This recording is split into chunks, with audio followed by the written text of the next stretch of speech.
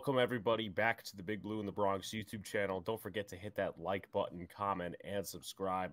Turn on that post notification bell so you know when a live stream pops through your drops. Also, share this out as well, getting this to other NFL fans, Giant fans, other people on social media during the dead time in the NFL offseason would be a big help to this channel in terms of reaching milestones and stuff like that. Today, I have Nick Falato alongside me to discuss undrafted free agents. He does a lot of work, a lot of great work in the Giants community. Nick, I'll start off. First thoughts on the Giants after the draft, after free agency, and just general first thoughts, man. How you doing? I'm doing well, Alex. Thank you so much for having me here on the podcast. And in terms of the draft, I was ecstatic after day one. I mean, who would have thought last year at this time the New York Giants would be able to land Kayvon Thibodeau and Evan Neal? Both of those guys were in the conversation to be the #1 overall selection. The Giants ended up getting them at 5 and 7. So that is a complete home run. And I appreciated the rest of the draft. I felt like Joe Schoen was building this roster around individuals and players that he saw with his own two eyes, because he didn't necessarily have a scouting department that was in place that was fully his, and also players that fit the mold of athletic, young, with a lot of upside. Guys like Cordell Flott, guys like Joshua Ezeudu, Wan'Dale Robinson. I feel like he is a particular case. I'm excited to see how Brian Daboll can utilize his skill set along with Kadarius Toney. But I was excited after the draft. I think it was a little bit off the beaten path in this day 2, day 3 a little bit, but I think a lot of those guys can contribute within the coaching philosophy of Brian Daboll and Wink Martindale on the defensive side of the football. So I'm looking forward to seeing how that kind of materializes. And then in terms of the UDFAs, we'll get into some of these guys. I low-key think some of these guys can legit crack the 53-man roster, and it's partly because the New York Giants are turning over regimes. And usually when that happens, a lot of the guys who weren't all that competitive in the prior regime, but they were prior regime guys, they get booted to the wayside. And these UDFAs who have another 3 years on their contract after this season, they get an opportunity to step up and, hoist that mantle. And I look at guys like Austin Allen at the tight end position. It's one of the weaker positions on the roster. I think like he could possibly be one of those guys, but even more so, I think Yusef Corker, Trenton Thompson, the two safeties, have a legit shot to make the roster. And then Jeremiah Hall, he's a really interesting one. We'll get into all these guys, so I won't just sit here and start naming them all right now. But I think Jeremiah Hall, if the Giants want that H-back hybrid tight end, I mean, where does he exactly fit? But he does a lot of things well. He's another player out of Oklahoma who had a pretty good role in Lincoln Riley's offense. Yeah, he's actually our first guy that we're going to talk about. But what I'm going to say is this about this whole offseason, really about the draft, is they got younger players and they got older players, because you look at some of these guys undrafted free agents and guys coming out of college. Darren Evans, for example, he only played 2 years, really, 2020, 2021. More in 2021 after the injury to Derek Stingley, and then it was him and Flott and the other guys at LSU. And then you have a guy like Trenton Thompson who spent, 5-6 years in college. So there's younger, there's older, there's a little more inexperienced, and then experienced guys like Trenton Thompson. But also, I think what us Giant fans could make as the theme from this draft class and really this offseason is versatility, right? Yeah. Jeremiah Hall is one. Cordell Flott, he could play the outside, he could play the slot. There's a lot of versatile players that they've brought in here. And we could also attribute that to the offensive line. Joshua Ezeudu can play tackle, he can play guard. Marcus McKeithen, I believe, can play center and guard. So there's going to be a lot of guys that are going to come in with the theme of versatile, but it's going to be the survival of the fittest come training camp. Should be the survival of the fittest come training camp. And Timon Fox is another one that was like 6 years, pulled that whole Van Wilder thing in college, just playing a ton of snaps and a lot of experience. And it seemed like that's what Joe Schoen and Brian Daboll and this entire front office predicated in undrafted free agency, because they had so many reps to watch. They had so much experience, these players in college, that they are a little bit older, but they have played a lot more. So then you could see how skilled they are, bring them into your building, see if they can actually crack the roster. If not, try to squeak them on the practice squad, which could be a little precarious. I mean, you can ask the Steelers how that worked with Quincy Roche last year. The Giants are the beneficiary of that. So yeah, it seemed like they wanted to draft a lot of young players, which they did, outside of DJ Davidson, who is 24 and a half years old, pretty old for a prospect. And then everybody else is just a little bit, those UDFAs are just a little bit older, some of them. Like you said, Trenton Thompson and Timon Fox being two that really come to my mind. So, as I mentioned, the first guy we're going to go over is Jeremiah Hall. He plays the role of H-back and did in Lincoln Riley's Oklahoma offense. And I'm going to be honest with you, Nick, and I shouldn't really have done this, but he is my ultimate favorite undrafted free agent for this roster. He's not the biggest dude out there, but him getting wide open in some of these plays that I've watched from Oklahoma and some of their games. And one of my favorite things about him is his yards after the catch ability. He runs through tackles. He's very flexible, and some things he could get better at, and that's why some of these guys are undrafted free agents. He doesn't really possess much straight line speed and needs to be a tad more patient as a runner. But I like him overall. I don't think he's going to be used like he was at Oklahoma, but I think he could have a really I really don't have a word to describe it, but I think he could be used in this offense really well with the creativity of Dable and Kafka. Your initial thoughts on Jeremiah Hall? What is he good at, in your opinion? What is he not? I think Jeremiah Hall is like a Swiss Army knife of that running back quasi tight end position. When I watched this film, I actually thought he reminded me a lot of Elijah Penny, which you think of much more as a halfback, a fullback, whereas Jeremiah Hall a little bit more of an H-back tight end. But Jeremiah Hall, I think he had like 6 carries or something like that this season. He did well in those short yardage situations. When he was tasked to block the edge, whether that be from the backfield or from the H-back, he wasn't really in line all that often, but from those positions, he took good angles to the block point. And then I felt like he had a good, strong punch. He swiveled his hips. He brought up his flexibility before. I felt like he did a pretty solid job, creating a seal, whether that be outside or inside, for his running back down there in Oklahoma. And in terms of him as a receiver, man, he's not the most explosive. He's not going to jump up at high point, win these contested catches all the time. But he has soft hands, and he has a little bit of nuance to his route running. You'll see a little shimmy shake. You'll see a little head nod. You'll see the little shoulders move. And I feel like he does a good job kind of creating separation against linebackers, or at least he did in college, in that short to intermediate parts of the field, just because he knows how to create separation with his body and with deceptiveness and all of those aspects of his game. So I like Jeremiah Hall. My question with Jeremiah Hall, though, is what kind of offense are we going to see with Mike Kafka and Brian Dable? Now, we're not really 100% certain with that. I think what helps him out is the Giants don't have a fullback. Last year, they had several fullbacks, right? They had Colin Gillespie. They had Elijah Penny. This year, they don't really have one. So if they want to incorporate, the fullback packages, multiple running back packages and short yardage, Jeremiah Hall fits that, and he can play H-back. And when you look at the Giants tight end room, you have Daniel Bellinger. I think he can play H-back, but he can also play Y. He might be the best option at Y at the end of the day. We'll have to wait and see. I'm not going to anoint him there yet, but there is a world where that is the case. And then you have Ricky Seals-Jones and Jordan Akins and Chris Myrick. None of those guys are going to be long-term fixtures here, and none of them are guys who are all that, I guess you could say, just great overall as tight ends. Tight end position, it's a pretty shallow position at the moment. So I think like Ricky Seals-Jones, former wide receiver, I think he can come in and he can be someone who can win contested catches, create separation for you, be a little bit of a mismatch type of guy, but he's not necessarily a blocker. And Jordan Akins kind of falls into the same mold, but he has experience with Andy Bischoff down there in Houston, but he's not really a blocker either. So will there ultimately be a spot for Jeremiah Hall where Brian Dable will be like, yeah, we can utilize this guy's skill set? I think one thing that's definitely going in his direction, because I'm not 100% sure on that yet, is he is a special teams guy.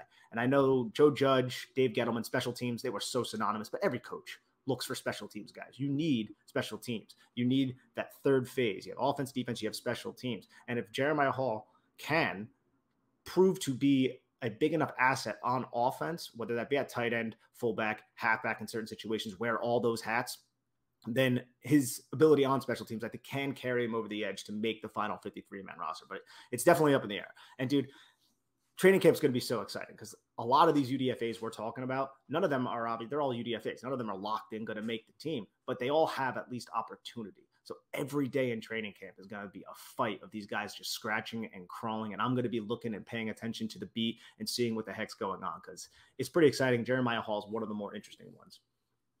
Yeah, I definitely agree with you there. You brought up, obviously, the tight end position. It's shallow in terms of blocking, where you have Daniel Bellinger, who Blocked a lot at San Diego State, was really underutilized in terms of the receiving format. But other than that, you really don't have any established blockers like Austin Allen. He's an undrafted free agent for a reason. Ricky Seals-Jones and Jordan Akins, I mean, they are what they are at this point in their career. They're receiving tight ends are not necessarily the blocking type. And, you know, as a Giants fan, just experiencing it, both of us, we haven't had like a good blocking tight end and a receiving tight end for many years now.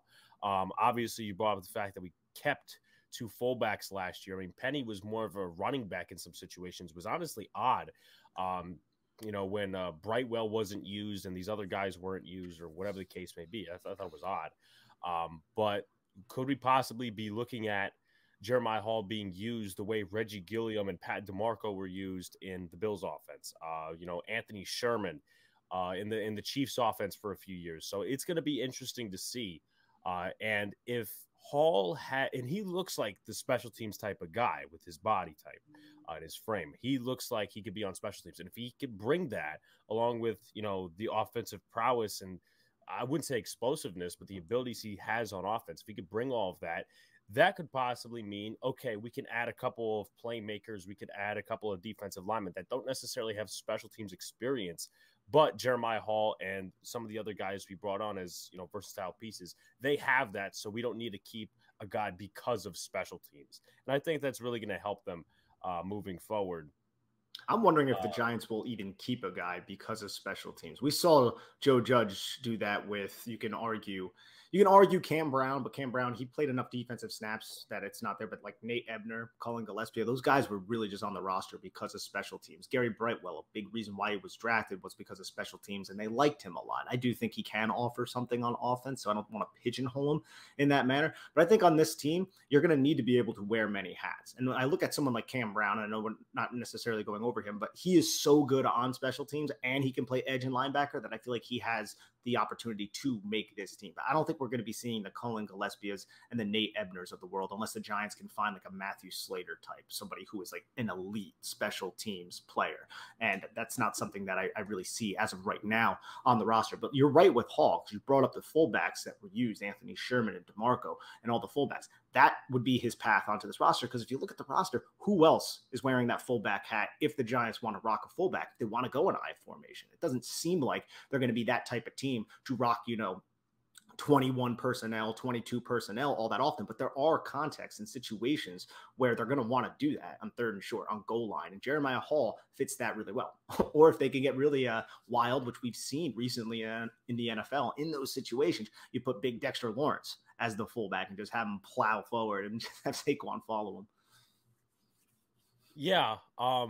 Shout out to Justin Pettick, but I was hearing him talk, whether it was I think it was in a live chat. He was talking about how for a couple of years, Ben McAdoo didn't use a fullback.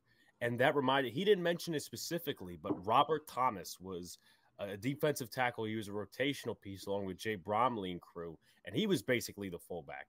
But obviously having Jeremiah Hall, you can just do more than have him as a lead blocker. Yeah. You know, so that's what I really like about him. Nikita Whitlock too. Remember Nikita Whitlock a couple years back? About a half decade ago. Yep, he's one of the guys. Do you think Jeremiah Hall, and obviously it's going to be a big jump as an undrafted free agent, do you think he's going to be used more than any of the fullbacks that we've had in the last couple of years? See, I think it could get a little tricky there, because I think if you use him as an H-back or, you know, a tight end, because he has that skill set, he played it in college, then yes. But as a traditional fullback, no, because Jason Garrett's offense was more conducive to the usage of a fullback. Whereas we're not 100% certain what this offense is going to look like, but I would imagine they're going to want to try to get more 11 personnel out there, maybe a little bit more 10 personnel, just to get the skill sets of Kenny Golladay, Kadarius Toney, Sterling Shepard, if he's healthy, Wan'Dale Robinson out there. But again, it's all going to come down to the situation. But I would say probably not in terms of fullback. I think this offense is going to be a little bit more spread, a little bit more open than the previous offense that we saw. So let's move on to the next guy, Jushaun Corbin, running back out of Florida State. He was about 113 rushing yards away from 1,000, but he did eclipse 1,000 scrimmage yards at Florida State. And, you know, the pain for me, even though we won that game, is his biggest run was against my Notre Dame. So unfortunately, I have to live with that. But terms of strengths and weaknesses, he's got great vision, bounces around piles and defenders, creates yardage, follows blocks, displays great patience, possesses a bursts and works runs, improvises when a play blows up. But the one thing about him is he won't break too many tackles.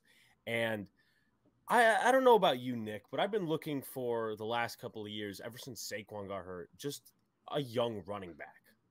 Last year they drafted Brightwell, and a lot of people are like, well, he's just a special teams guy. There's really nothing to him. And he wasn't used as a running back, maybe in blowout situations. I remember week 1 when the game was basically over, he caught a pass for 4 yards that ended up moving the chains, but it was 27-6, 27-7 at that point in the game. So it was basically dead time.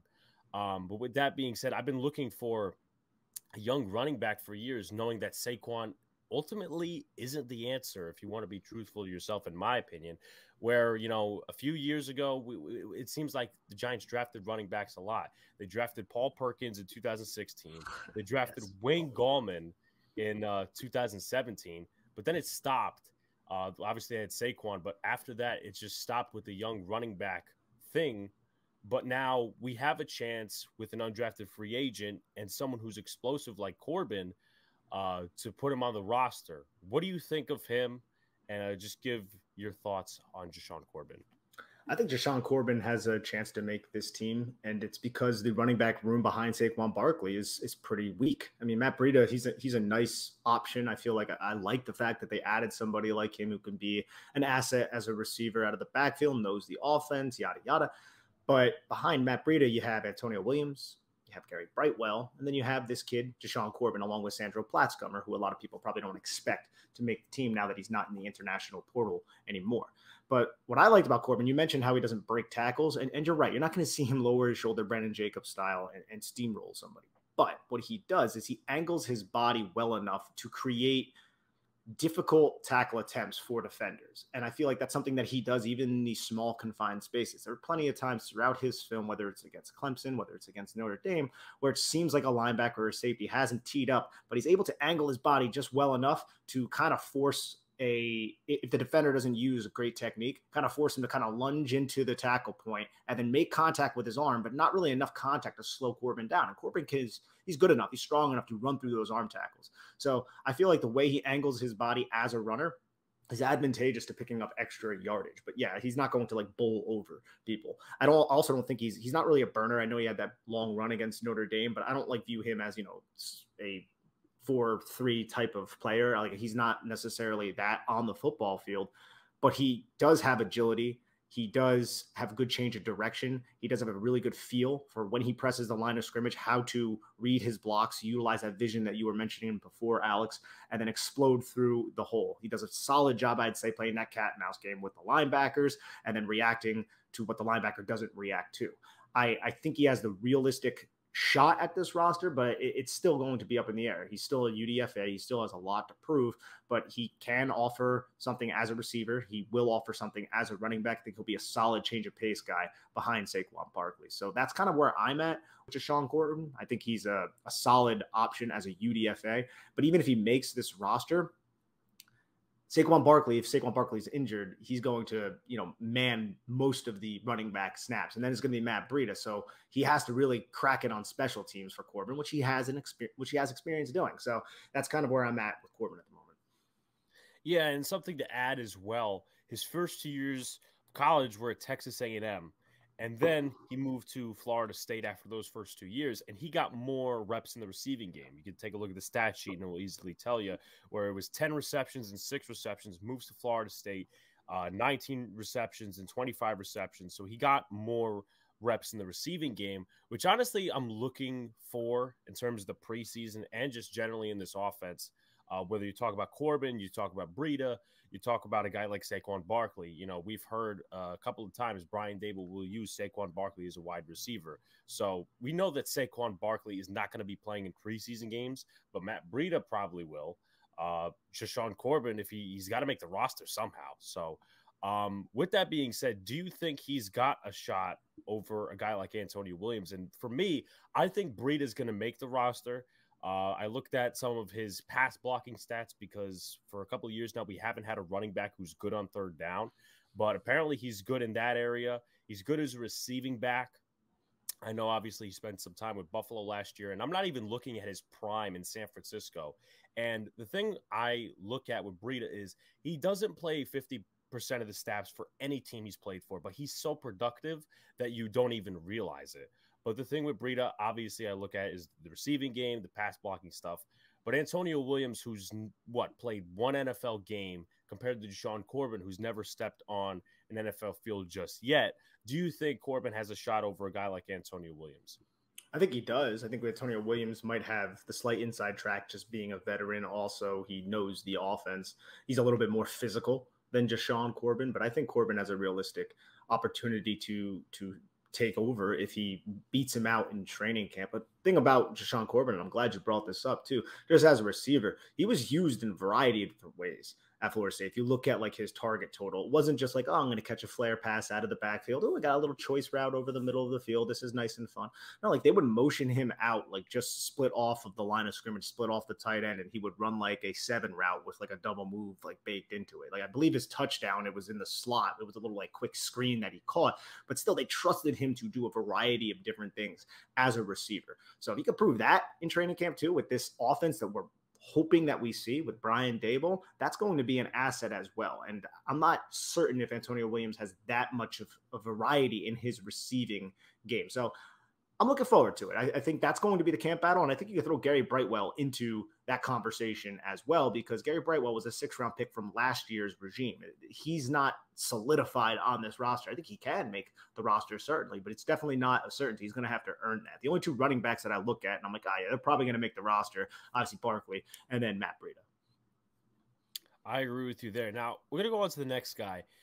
And I don't know if I'm spoiled looking at guys like Azeez Ojulari or Kayvon Thibodeau. For some reason, Nick, I don't get too much of the hype surrounding Tamon Fox. Now, Tamon Fox obviously played 6 years at North Carolina in the ACC. Some of his strengths, powerful tackler versus the run. Because of his instincts, he plays better in pass coverage than expected. Good change of direction. But weaknesses, he needs to work on shedding blocks consistently, doesn't blow up his targets. Most of his tackles are drags. And some say that he does lack the size for defensive end, but he's going to be an outside linebacker in wing system. Obviously, he had 9 sacks this past year. The year before that, 7. The year before that, 7 as well. And then the first 3 years hovering around the 2, 3, 4 mark. I don't know. I just don't feel the hype around Tamon Fox. Maybe it's because he's an undrafted free agent, and I'm looking at guys like Kayvon and Azeez. What are your thoughts on Tamon Fox? Heck, Tamon Fox is an undrafted free agent. You could sign me up for that. Now, he's an older dude. He played 6 years in college, but he was uber productive. He had like over, just trying to pull up his PFF, I think he had like over 150 pressures in college. And then he also had like 36 sacks or something like that. So he's converting his pressures into sacks. Like he was wildly productive for UNC. And I was really shocked when I saw that, because I didn't know much about Tamon Fox until the Giants picked him up. And I was like, all right, let's check him out. He's probably there. And then I was like, whoa, this guy's uber productive. Now, I see a player who he's not the bendiest. He's not that kind of guy, but he can win high side. He has a solid, I would say, for UDFA, a good first couple steps up that pass rushing arc. He does a good job bending or dipping that inside shoulder and then winning with use of hands and enough bend high side. So that's through the outside shoulder of the tackle when you're rushing from a wider angle. Plus, I saw counter moves. It wasn't just like he had one thing. I saw adaptability in his pass rush plan. Now, it's not to the level of Kayvon Thibodeau or Azeez Ojulari, to your point. But for UDFA, I'll take that. But another thing that I love about him, this is something that I feel like has been an issue with pass rushers for the New York Giants. He has a strength element to him. He's kind of like a dude shot out of a cannon, and I've seen him convert speed to power. I've seen him go through, attempt to win with speed up the pass rushing arc, and then engage power through his core and his legs, and then turn basically what was a speed rush into a bull rush, and then just absolutely put tackles in this really precarious situation. So I actually really like Tamon Fox. But I think his path to the roster, I think the Giants might try to squeak him on the practice squad, but I do think he can actually crack the 53. It's going to be at the expense of O'Shane Ximenez, who has one more year left on his roster. And he's somebody who doesn't have that power element to his game. He's a little bit quicker than a Tamon Fox. I feel like he's a little bit more adept with his use of hands, but we haven't seen it because he's been injured and he's also somewhat of a liability as a run defender. I'm not saying Fox is going to come in here and he's going to set the edge and be this absolute athlete as a run defender, but at the college level, he was solid at it. He could do it. But I do believe if he makes this roster, Wink Martindale will find a way to utilize his skill set. I think there's a possibility. I don't want to say that for every one of these guys, but I think a lot of these guys, there is a possibility, mainly because this is a new regime here. We're looking for certain players, different players than the players that we've seen over the last several seasons with Patrick Graham, and even going before Patrick Graham with Betcher. So I like Timon. It seems like I like Timon Fox a little bit better than you, but I don't think his path to the roster is a certainty because there are some hurdles and there are some players that are solid that he has to beat out. I definitely agree with you there. In terms of the O'Shane Ximines part, O'Shane Ximines is who he is. Yeah. I know a lot of people hate him, obviously, because of the penalties he caused like last year and whatever, and he was inactive for a few games. But he is who he is at this level. What is he entering? His 4th year in the league. He is who he is. I definitely think he's going to be gone at the end of the summer. My thing with Timon Fox in terms of roster, and I'm going to ask you a question at the end of this, is there is a couple of guys. First of all, it doesn't help him in a way that there's a ton of linebackers that are on the bubble. You look at just the outside linebackers, the pass rushers that we have. You already have locks in Kayvon and Azeez Ojulari. You go to that second level, you have Quincy Roche and you have Ellerson Smith. Jihad Ward seems like a lock for this roster because of the leadership he can show. That leaves it to Timon Fox and O'Shane Ximines. Are they really going to keep 5-6 outside linebackers? And also add that to how many inside linebackers we're going to have just generally in that linebacker room. Because you already know Blake Martinez is a lock. You already know the 2 draft picks and Darian Beavers and Micah McFadden are locks. Now it's a battle between Justin Hilliard, who's a special teamer. He's going to be out the first 2 games anyway. You got Cam Brown in there, Carter Coughlin. If I'm missing any, I apologize. But also, I forgot to add in the outside linebacker room, you got Nico Lalos too. So do you think he's going to keep an extra couple of linebackers, unlike some NFL rosters are? So I think what's interesting about the linebacker in the edge room and Wink Martindale, who uses a lot of unique personnel packages. I mean, he had a personnel package last year that had like 6 outside linebackers or something just crazy.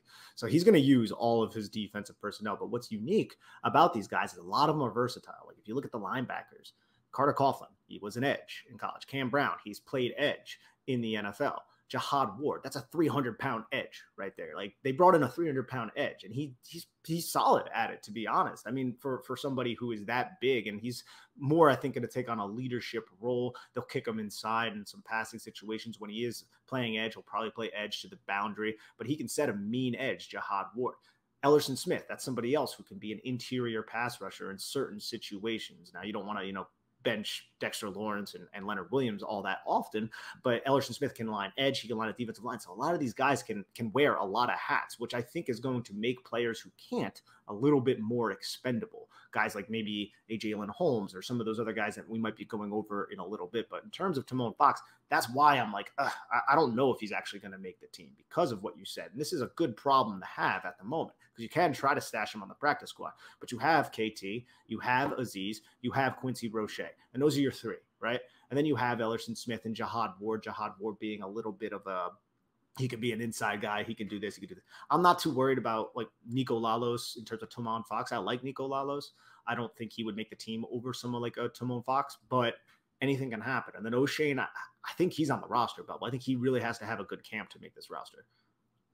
Yeah, definitely an uphill battle for the linebackers you just mentioned. Moving in temporarily to the DB room, Trenton Thompson out of San Diego State. There's a couple of things about him. Obviously, he played a couple of years in college. Just like Timon Fox, he played 6. Can play the nickel deep in the box. Older player, instincts, heavy hitter. His athleticism, if you look at his pro day and his combine, isn't there too much. But obviously, some of these guys, they'll show it more in games than they do the testing. Recognizes routes, plays well. That goes to his instincts. And multiple block punts, forced fumbles on special teams. So what are your thoughts on Trenton Thompson? And obviously, we talked about special teams with Jeremiah Hall. This could be another guy that cracks the roster because of his use on special teams. Yeah, so I know he didn't test all that well But I actually like Trenton Thompson's tape. I like Yusuf Corker's tape, but I think Thompson might even be a little bit more versatile because I think you can man him up against tight ends, if he proves himself. But I think he has that capability from an athletic standpoint. This is somebody who had pretty good ball production. He had 14 PBUs. He had, I think, 3 interceptions. And you can also see one of those interceptions, I think it was against like San Jose State. I think he was on one route that was going over the top, and he was able to flash his eyes, and I think it was man coverage, to the quarterback. Saw the quarterback was targeting the 7 route. He came off the vert and then undercut the 7 for the pick in the end zone. So I liked his instincts there. I liked his processing. I felt like I was a bigger fan of Trenton Thompson than maybe even a Yusuf Corker, but I like Corker a lot. Corker gives me a little bit of like poor man's Jabril Peppers vibes. Like you want that guy coming down the alley and you want him to be an excellent defender in run support. I would say he's solid in run support, mainly because he could just give you bone-jarring hits, which Trenton Thompson can give as well. So I like Trenton Thompson. I like Yusuf Corker. I think their path to the roster is a lot easier than some of these other guys that we've been going over because you have Julian Love, you have Dane Belton, you have Xavier McKinney. Then who do you have at safety? And if you can play man coverage like Trenton Thompson seems like he can do, he has length. He's pretty big. He can provide pop. He's not a liability in run support and coverage. He shows good instincts, has ball skills. I think a guy like that can realistically crack the roster. And since we're talking about safety, I don't know if you have a specific question about Yusuf Corker. He could too. But again, there's only a finite amount of roster spots. And that's why this training camp is, to me, one of the most exciting it is the most exciting training camp since I started covering the Giants. Now, I've only been covering the Giants for like 2 years, but so many of these roster spots are up in the air, and there's so much to prove with the new coaching staff. So I look at both Thompson and Corker, and I think to myself, there's a path for both these guys. And when you look at what Wink Martindale has done in the past with the safety position, he has taken cornerback converts. He has taken 6th-round picks, 7th-round picks, and turned those dudes into guys who play 500, 600, 700 snaps a year if they're healthy. So Martindale has an ability to take a guy who's a UDFA and turn him into a player in that defense as long as they have the mental processing to handle it and they can do a variety of different things. And I think Thompson fits that maybe a little bit better than Corker, but Corker, the things that Corker does well are freaking pretty good. And mainly it's him being an alley defender against run support, but he's also solid in zone, has good instincts as well. Just man coverage is a little bit more shaky ground than I would say Thompson is. Yeah, I definitely agree with you there. And the one thing, as you mentioned, that helps these guys is we don't know what's happening behind Julian Love and Xavier McKinney. There is a lot of question marks. Now, Dane Belton is a lock, but I tend to think that Trenton Thompson has a little more of a versatile skill set than Dane Belton does. Belton, not necessarily, I mean, some people say that he can play against tight ends, but you see him against wide receivers. I mean, he got burned by Wan'Dale Robinson. Funny enough, both of them are on the same team. And he was honestly, if you look at the Giants community, he was, in my opinion, my least favorite pick because it was 4th round. I'm like, I'm not too excited by this guy. But one thing that, once again, helps all these guys, also helps Dane Belton, is because behind Julian Love and behind Xavier McKinney, there is not much safety help. Now, one thing that could obviously come into play is you already got 3 safeties down. You got Trenton Thompson, you got Yusuf Corker, and obviously you mentioned he's a poor man's Jabril Peppers, which works in Martindale's system. And then you got Henry Black, who is a safety as well. He is a veteran safety. I don't think I'm missing anybody, but there's also other guys that could possibly come in and compete. Do you think that both these guys make the roster? Do you think Trenton Thompson makes the roster? Do you think that Henry Black possibly makes it over both of them? What are your thoughts? Honestly, I don't think any of them right now have an inside track. I think it's a pure on competition. It's going to come down to training camp. So I don't even know if I want to seal my, this is who I think is going to make it. I think Corker has a good chance. I think Thompson does. I don't really have much on Black, but I know he's been around the league. I think he was in Green Bay last year, if I remember correctly. But you brought up Dane Belton. I think this is important to note. Dane Belton, right now in the NFL, every defense is looking for a player similar to a Dane Belton, a player who is a safety who can play in the box.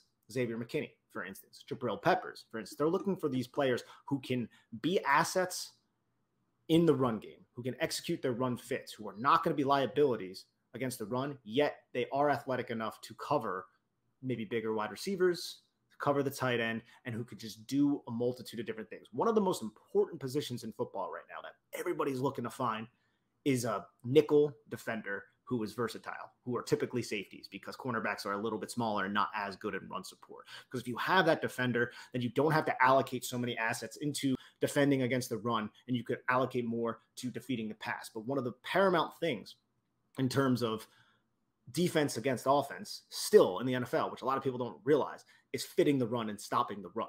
And that's why you see guys like Jordan Davis go early. That's why you see the Chargers be like, look, we always sell out to stop the pass, but it really burned us last year. We didn't make the playoffs last year because we couldn't stop the freaking run against Las Vegas in week 18 last year, if you remember that. And so, like, I think Dane Belton, when I watched this film, I found he was a little bit inconsistent, even as a run defender, because I felt like as an open field tackler, sometimes he didn't execute the right technique and he allowed people to juke him out. But a lot of the times he did that, he was boxing that guy inside. So he was getting to his outside hip, allowing him to bounce back inside, and then a pursuing defender would come and make that tackle. So there are elements of his missed tackles that still kept the defense, the construct of the defense intact, if that makes sense. And I think he's going to have a role. I do. I think he's going to have a pretty big role this year. I'm wondering where Darnay Holmes will fit into this defense, because I think I like Darnay Holmes, but he's small, and I think that really works against him, which sucks, but it's a reality in the NFL. So I think the secondary room just in general is going to be fascinating. But I'm just saying, man, a lot of teams are looking for players similar to a Dane Belton, maybe not a Dane Belton. I would like a little bit more consistency, but I will say this, man, he played in a pesky-ass zone defense out there in Iowa, man. Kirk Ferentz, the way he trains them, if you watch his interceptions, he did such a good job baiting quarterbacks in quick game, which a lot of offenses operate in quick game concepts, quick little West Coast type of concepts. And if you watch Dane Belton, he did such a good job. Okay, say it was a slant flat, simple concept. We see it all the time in the NFL, right? He's over the flat defender. He did such a good job going with that flat defender initially, flashing his eyes to the quarterback, seeing the quarterback was going to slant right behind his back, knowing that his cornerback is in outside leverage. So Dane Belton knows that cornerback's an outside leverage, so he knows the quarterback thinks that I'm going to have that slant open. So what he would do is he would bait that flat route, and then right when he would go to throw the football, he would undercut the slant. And Dane Belton came away with, I think, 2 or 3 of his interceptions that way. So he has that type of ability. I'm hoping that can be leveraged by Wink Martindale, because turnovers are king in the NFL. And Belton showed ball skills last season. So let's hope that can translate this season.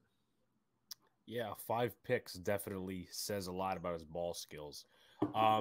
So moving back to the offensive side before we go back to the defensive side for our next guy. But for this guy, we talked about him earlier alongside Jeremiah Hall, Austin Allen out of Nebraska. He is also one of my favorites. I just have a thing, I guess, for offense. But then again, if you're a Giants fan and you've seen the 31st ranked offense for the last 2 years, why not? But he had 602 receiving yards on 38 receptions for Nebraska last year, 2 touchdowns. He has the ability to absorb contact in the middle of the field. Good job with down blocks, has an IQ for blocking angles, can make defenders miss, possible red zone threat. I know a lot of people view him as a 50-50 guy, kind of like Galladay, of course, but this time tight end, which I think Ricky Seals-Jones has that same skill set of being a 50-50 guy. Weaknesses, low college production until the last 2 seasons. He's not very quick. His athleticism, once again, occasionally lacks play strength and push at the line of scrimmage, and many found to see that he had a tough time against tougher competition and higher competition, Iowa and Wisconsin being those teams. Your thoughts on Austin Allen? Yeah, Austin Allen. So I think I've criticized his athletic ability just because this dude's 6'9". I think he has good acceleration. I don't know about his short area wiggle and change of direction, but that's fine. This guy's he's almost 6'9". He's like 255 pounds. I think you're spot on with all the blocking things that you said. He takes good angles. One thing that I do have an issue with, and it kind of goes to your point about the weakness and strength, is his pad level. It's hard for him to establish leverage. And when you can't establish leverage, it's hard for you to explode through the ground and lift defenders and then really own them at the point of attack. So that's something he's going to have to work on. He's not the most flexible in that area. But even against the Iowa game, I would say that wasn't one of his best games. But there were a couple runs that he helped spring that were like 20-yard freaking runs when it was to his side and he was blocking on an angle, blocking an edge on an angle, getting to his outside shoulder and creating that seal. And that's difficult for a dude who's 6'9" to have those type of movement skills, maintain solid leverage, and then also not allow said edge or linebacker to get outside and affect the running back. So there were times against Iowa that I was impressed, but I would agree it wasn't like his Minnesota game and it wasn't like his Wisconsin game. And you watch the Minnesota game, there were times where he was going over the middle of the field and he would just get cracked right at the catch point. Hold on to the football. You're like, oh, look at this guy, man. This guy is tough as nails. So I do appreciate Austin Allen. I think if he has a really good training camp, possibly if Ricky Seals-Jones or Jordan Akins, probably more so Jordan Akins, but he has a relationship with the tight end coach, Austin Allen could make the roster. But the path to that, I think, is a little bit up in the air, and I think he'll ultimately settle on the practice squad. But I do love the fact that he is that big. He has the concentration. He displays soft hands. He doesn't drop a ton of footballs, and he has a blocking profile, which is just not common in young tight ends. You know, they don't come into the NFL and they're just good at blocking. Like Daniel Bellinger, he was a really good college blocker. We're going to see how that translates into year one at the NFL level. So with this position group being as poor as it is right now in terms of the depth, I think he has an okay chance. But will Brian Daboll want to carry two tight ends who are rookies? That's another question mark that we have to look. How involved will the tight end position be in this offense? It's another one that we have to look at. So ultimately, I think he'll be a practice squad guy. But I agree with you, Alex. I think he's somebody who is interesting at the least. Yeah, and one thing I was going to ask, but at the same time I thought about Jeremiah Hall, is would they possibly carry 4 tight ends? Now, I don't think so. The last couple of years, we've seen that initially. Like in 2020, they had Evan Ingram, they had Caden Smith, they had Eric Tomlinson. They also had another guy, Levine Toilolo. So they've carried 4 tight ends before, but we're also looking at a new age offense where it's not, totally medieval times. But possibly, I guess, for that scenario to come about is Brian Daboll wanting the potential of blocking tight ends. Now, once again, I don't see why they would keep in this situation, other than the fact that their alternatives are rookies. I don't see why they would keep Seals-Jones and Akins if they want a blocking upside, because Seals-Jones and Akins, they have their own skill set in the receiving game. Seals-Jones, obviously, and Akins aren't good blockers. Seals-Jones is a 50-50 guy. Jordan Akins is a little bit more faster. So, once again, could 4 tight ends happen? Possibly, but I think it's very unlikely. And I think you do make a good point about Allen being stashed on the practice squad, unless one of our veteran tight ends gets hurt. Yes, and that's another huge. Isn't that kind of like a weird aspect of football? Like you become like really good friends with like your teammates, but there's that inherent competition that if something happens to this guy, then I drastically benefit. So that's like one of those weird aspects that I've always thought about in the NFL and just in football in general. But you are right with Austin Allen, man. I think practice squad is it could be the path for him if something does happen to Jordan Akins, Ricky Seals-Jones, Chris Myrick. I'm just not sure. 4 tight ends, I don't think so either. 3 tight ends even. If you look at Buffalo, I think there will be 3 tight ends, but if you look at Buffalo, there were times where they just dressed Dawson Knox. That's all they dressed. They would just bring in Dawson Knox, be like, oh, we're not going to run anything more than, 11 personnel. And if we want another tight end, we'll just stick our fullback there. And that's where Jeremiah Hall kind of factors into the tight end room. And that's why I think this is and he factors into the running back room. And that's why I think this is another reason why it's a pretty fascinating situation that the Giants have. When you look at the tight end room, I know we already went over it, but it's not necessarily strong. So what's going to happen with some of these dudes? Like who's going to be expendable? Is Chris Myrick going to make this roster? I don't necessarily think so, but anything is possible if these guys really ball out in training camp. Yeah, you do bring up a good point about Dawson Knox, and I just thought of it now. I mean, you don't necessarily need blocking tight ends a lot if you run the second least in the league. Them and the Buccaneers the last few years, it's mostly been passing, and then using your running backs when you can, plus receiving threats. But yeah, I could definitely see that scenario for the New York Giants. And to wrap up at least the UDFAs, now we will go over a short list afterwards. After this one, candidate, of course, or I should say undrafted free agent, guys that, are on the side that are not necessarily talked about, but just to offer some quick thoughts. For the final guy, Christopher Hinton out of Michigan. Nice. 1 sack this past year, 1 tackle for a loss, total of 32 tackles. Wrestling background does give him the good balance, moves well in the passing game for his size, does not have the hand placement to push aside blockers, and plays too tall at times. Now, I want to ask you this, Nick, because you probably know a lot more than I do in this respect. Why do some Giant fans like this guy over DJ Davidson? Over DJ, so they're both like their body types are completely different. DJ Davidson is what, like 330 pounds, 329 pounds. Christopher Hinton is, just a couple pounds over 300.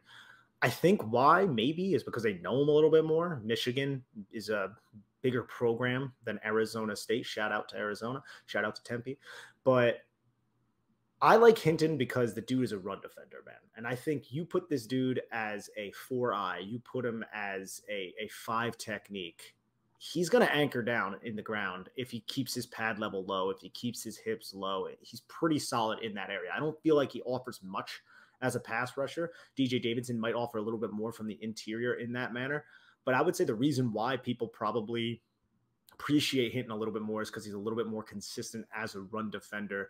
And they probably look at DJ Davidson like, what, he's just going to back up Dexter Lawrence and Justin Ellis. Where else is this guy going to play other than, one technique nose, one technique, possibly 2-eye? They might view Christopher Hinton as a little bit more versatile than a DJ Davidson. I still think I'm on board of DJ Davidson over a Christopher Hinton personally, but I think Hinton, if any of these undrafted free agents, the Jabari Ellises, the Ryder Andersons of the world, I think Hinton might have a better chance of making the roster because of what he can do on early downs, which is still a big part of what Wink Martindale wants to do. He wants these big bodies up front that can stop the run when the opposing offenses attempt to run the football. They've had a pretty good run defense for a while, the Ravens, because they do a good job fitting all their gaps. And Hinton is somebody who can do a good job just anchoring down and does a pretty good job playing the peekaboo game, looking around blocks, shedding, and then making the tackle at the point of attack of the block. Now, I just thought of this, of course.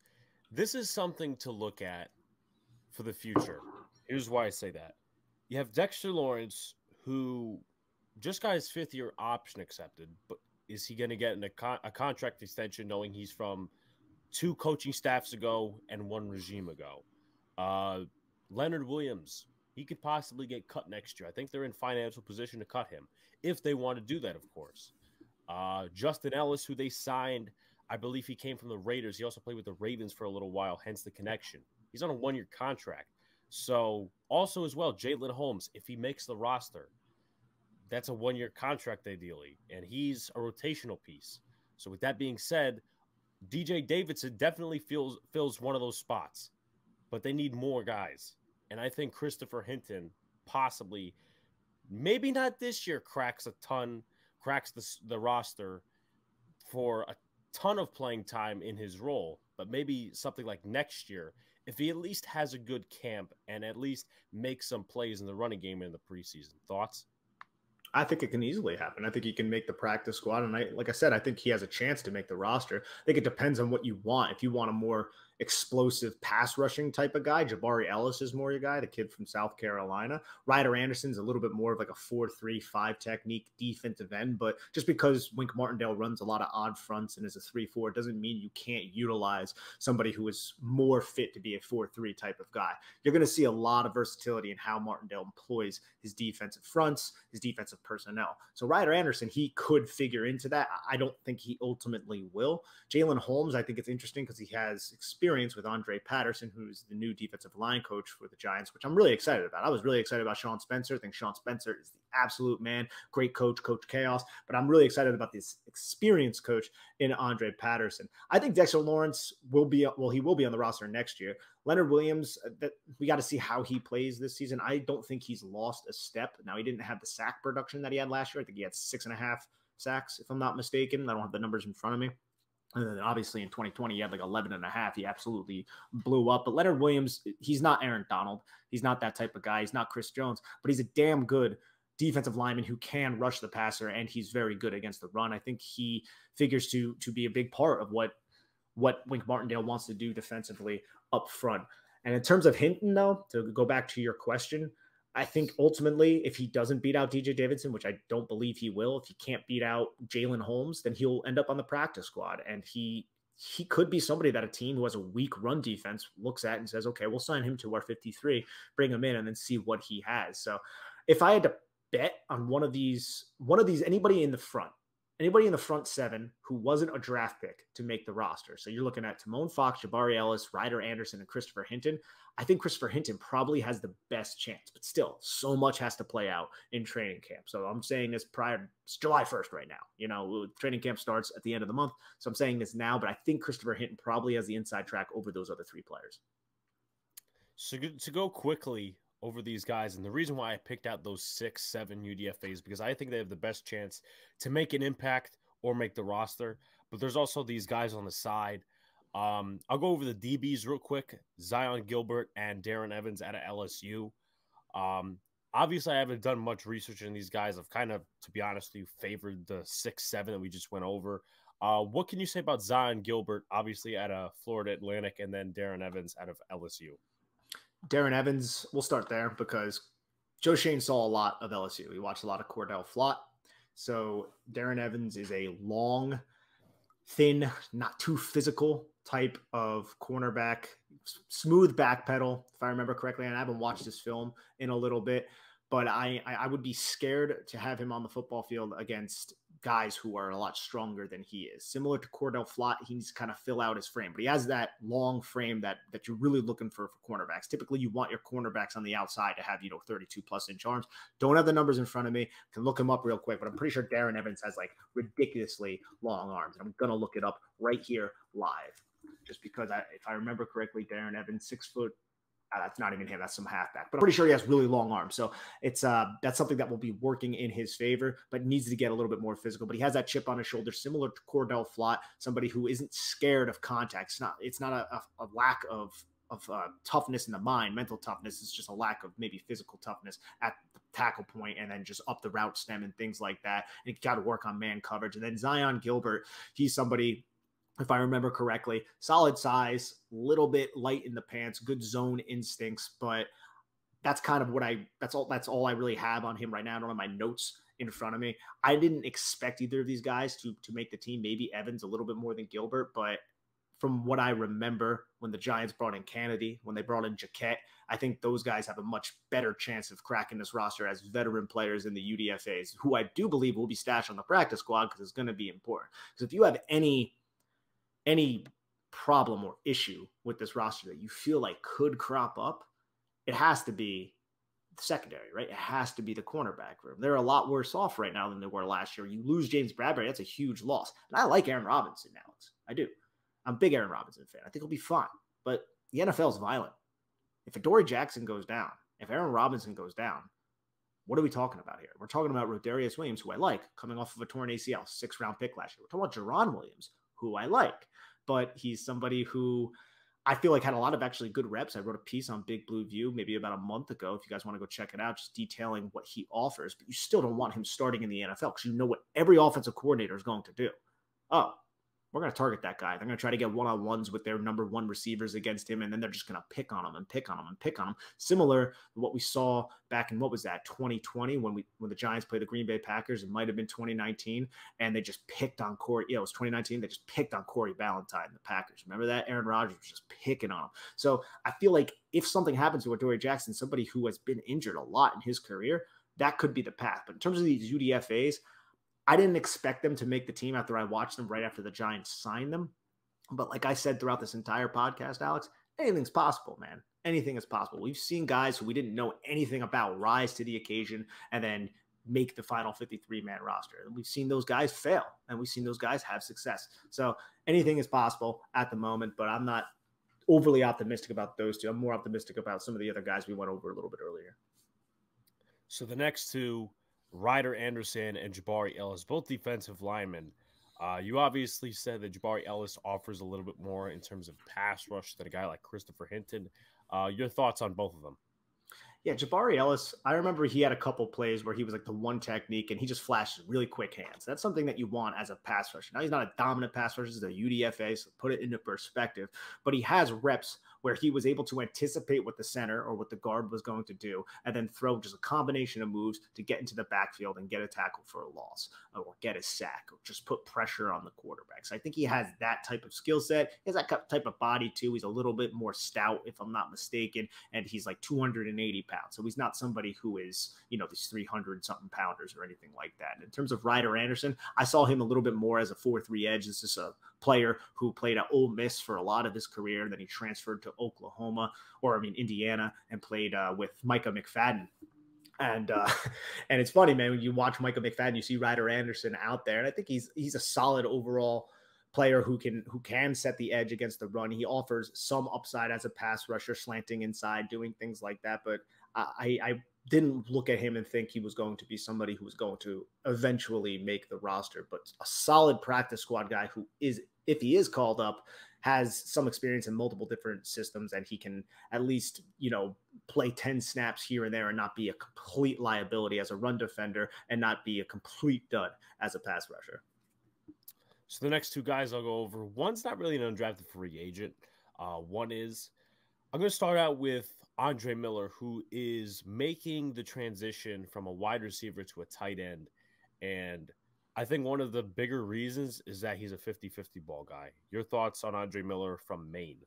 That, and he's like 200. He's like a biscuit away from being a tight end. I don't have his numbers in front of me, but I want to say he's like almost 230 pounds. So they want to try to Rice and John him. And that's what I think he's going to be. I think he's going to be this regime's Rice and John. So what I mean by that is he's this converted wide receiver to tight end. Now, he's not Canadian to my knowledge, but I think he's going to come into the practice squad and just ride it out and try to develop that tight end. And hopefully they can maybe kind of get that athletic ability, maintain that athletic ability, and just get him to be a little bit stronger on the line of scrimmage. It was hard to find his film. I watched a little bit of it. I thought I saw the contested catch ability that you bring up. I remember he had a long touchdown. I can't remember the team, though. He had this really long touchdown. That was impressive. But as I always say, he was playing against a bunch of freaking accountants and stuff like that and future doctors. But, I think he's destined for the practice squad and destined for the Rice and John role. But, hey, remember, Alex, last offseason, last training camp, Rice and John looked like a stud in preseason and training camp before he got injured. So, I mean, maybe he would have developed it. I'm sure he probably would have saw the football field last year with how bad the Giants were. So let's hope the Giants aren't in that situation again. But, yeah, Andre Miller, I think he's practice squad. Now, do you have anything, and obviously – he's coming from a different country, so it's a whole different story. Yeah. But do you have anything on Roy from Nigeria? Oh, why don't you try that last name, Alex? Mbeteka, something like that. Yeah, I don't try it on my podcast, and I love to challenge myself, but that one's a little bit difficult. And no, I don't have anything on him. I mean, I know that he I guess you could say he subscribes to the Planet Theory that George Young put out a while ago. Just when you're that big and that athletic, you want to give them a shot, similar to Marcus McKethan, right? When you're that big and that athletic and you have those types of movement skills with the size that you possess, then maybe we could see if you could play football. And that's all. He could be great for all I know. I just haven't seen anything really on him other than him hitting a couple bags in like OTAs and minicamp or whatever that was. Yeah, it kind of reminds me of the Giants brought in a shot putter in 2019, Austin Drusma. He was a shot putter at Florida State, played college, he played high school football, but didn't play for a couple of years. So it's possibly just like a project like that, another Sandro Platzgummer, that stuff.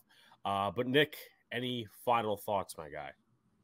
Final thoughts? No, I think more so than other years, the Giants could have maybe like 2 or 3 of these UDFAs make the roster. It's going to be at the expense of guys who've possibly been on the roster since like 2019, though, like an O'Shane Zimenez and some of these other veterans who they just brought in, maybe even a Jalen Holmes. And I know he has that relationship with Andre Patterson, but he still has to prove himself, and he hasn't necessarily done that since he came into the NFL out of Ohio State several years back. David Moe, is he going to make the roster? Like, I don't really 100% know if there's going to be a place on this team for him. So I'm excited, and I'm excited just to take training camp one day at a time, read these reports, and see what exactly is going to happen. Because even if you look at the offensive line, dude, the Giants have like 17 offensive linemen on our lads right now. Like that is so many offensive linemen. It's great. And I know 2 of them are injured, or at least coming off of injury, with Nick Gates, who is still injured, and then Matt Parrott, who knows when he'll be healthy. But then you have, so much depth there, and players that I don't know much about, like Roy M. and maybe even Devery Hamilton. I don't have too much on him either. So I'm just pumped to see how this all shakes out. And I think there's training camp battles up and down, legit training camp battles up and down this depth chart. Yeah, it's definitely going to be exciting training camp. This is probably the most excited I've been about undrafted free agents ever, because now we have a new regime, we have a new general manager, and this team is going to be one of the younger teams in the NFL.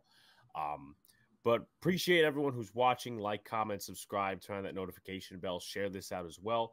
Nick, I'd like to thank you for coming on. You do some great work in the Giants community. I would also like to thank you for your service to this country, my man. Hi.